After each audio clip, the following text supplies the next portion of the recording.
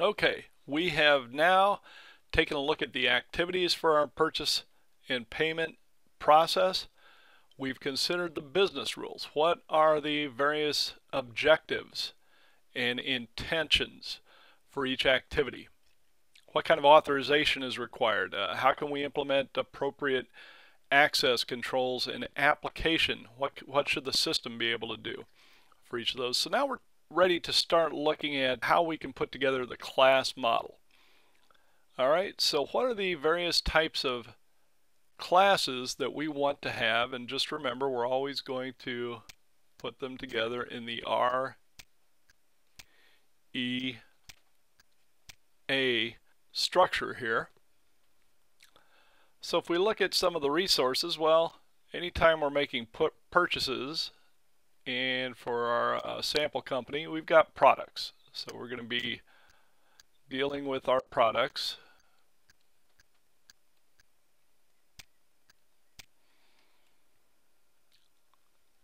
And we're probably going to have to pay some cash.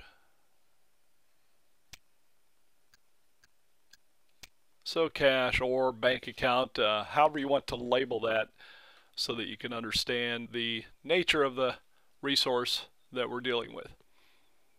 All right, we've got a number of events. So we would typically have a purchase order.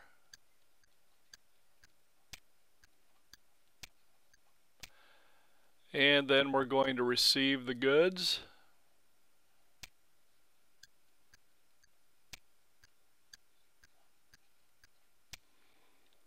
And then eventually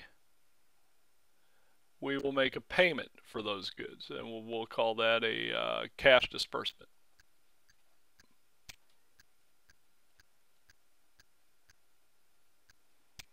Now, anytime that we're purchasing items, well, we've got a supplier or a vendor that we're dealing with.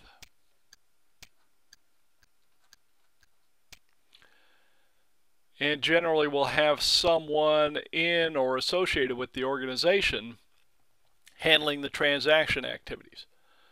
And in this case, the example has the business partner performing those activities. So we'll just say business partner.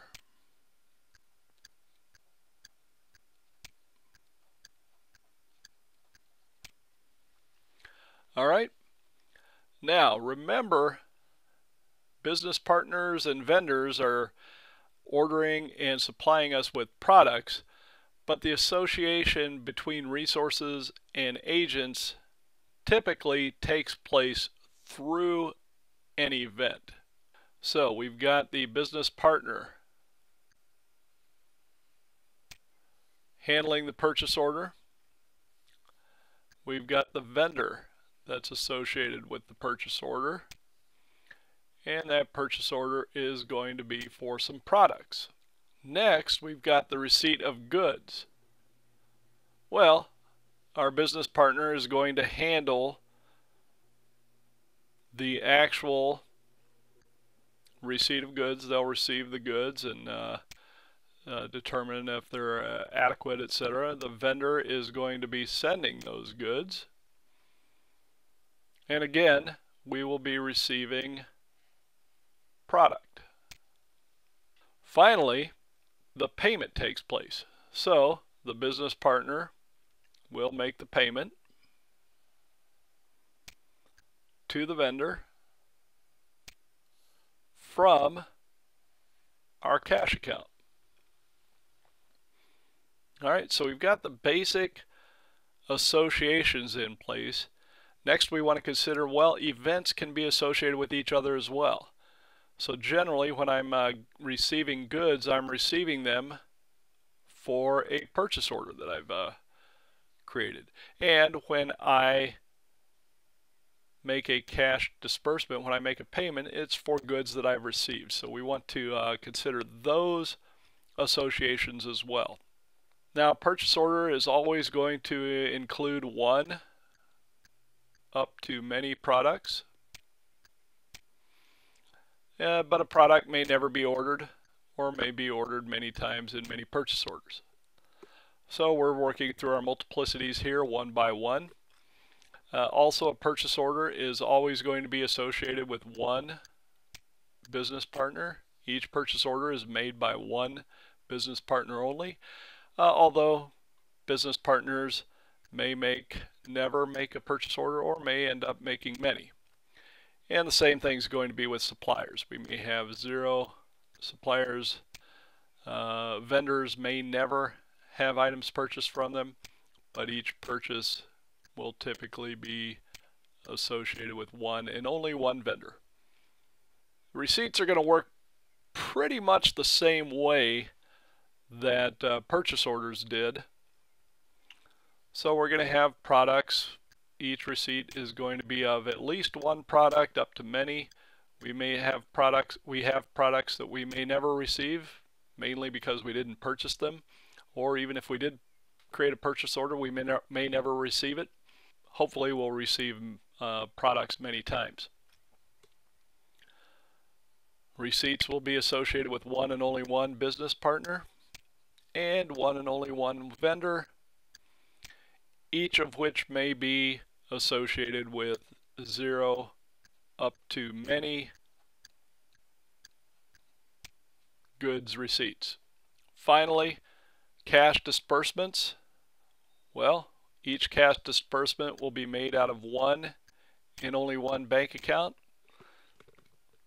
but each bank account may be associated with 0 up to many cash disbursements. We may have cash bank accounts that we never make disbursements from. Likewise, each cash disbursement will be to one and only one vendor, and we will have each cash disbursement associated with one and only one of the business partners. So only one business partner will initiate a single cash disbursement. On the other hand, a business partner may initiate 0 up to many cash disbursements over time, and we may make cash disbursements to a vendor 0 to many times. So a vendor may receive cash disbursements 0 to many times. Now, purchase orders are associated with receipts. You can see here we've got events associated with each other. A purchase order may never be received, so I guess we could have a 0 there. But a purchase order may be fulfilled in a number of shipments, so a number of goods received, so up to many. Each receipt of goods will likely be associated with one purchase order only, but we may have a receipt of goods that we're not quite sure why we got them, so we've got no purchase order associated with them. Next, from a cash disbursement standpoint, each receipt will end up having, well, we may never make a cash disbursement for it if, say, the quality was not appropriate, but generally we will pay them in one cash disbursement. On the other hand, each cash disbursement will be for at least one receipt, but we could lump them together. Multiple receipts from one vendor, we could have a cash disbursement that handles multiple receipts of goods.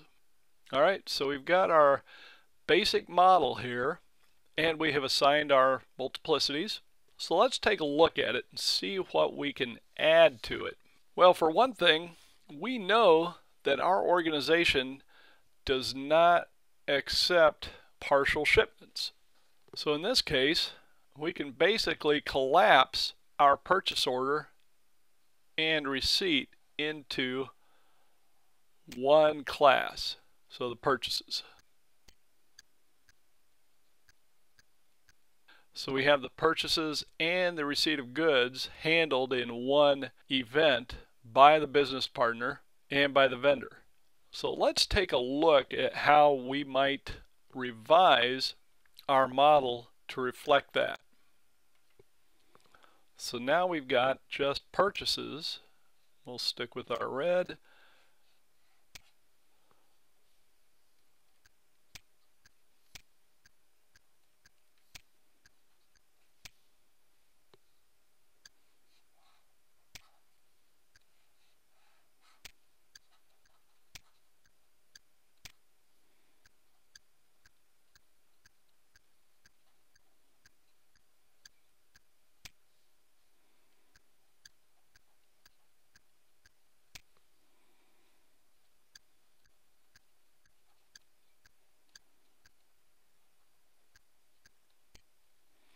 In our cash disbursements, business partner and vendor, we still have our products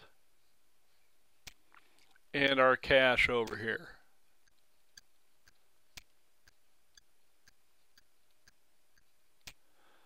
And like before, now we have a little bit simpler model because we just have one set of relationships between the business partner and vendor for the purchases, whereas we had two sets of relationships before, one for the purchase and one for the receipt. We also have one from the business partner and the vendor for the cash disbursements. We have an association with the cash disbursement to purchases. We have an association with products to purchases, and we have an association with the cash account to the cash disbursement.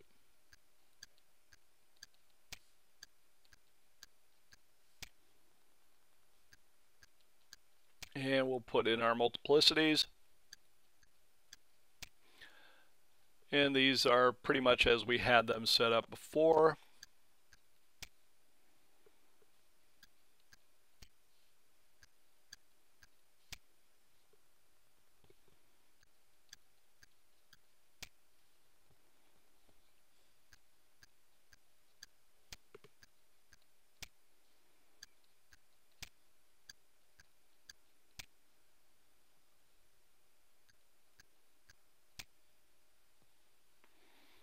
All right, so we've got our rule that says we only make one cash disbursement for a purchase. We may not make one if the purchase gets returned, we don't accept the quality or whatever.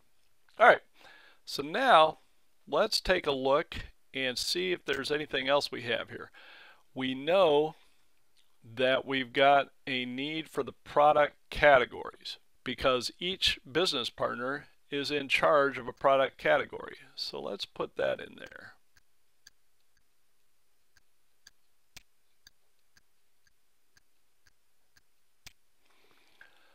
We also have supplier categories that we want to consider, or vendor categories, we'll call them since we have vendors here.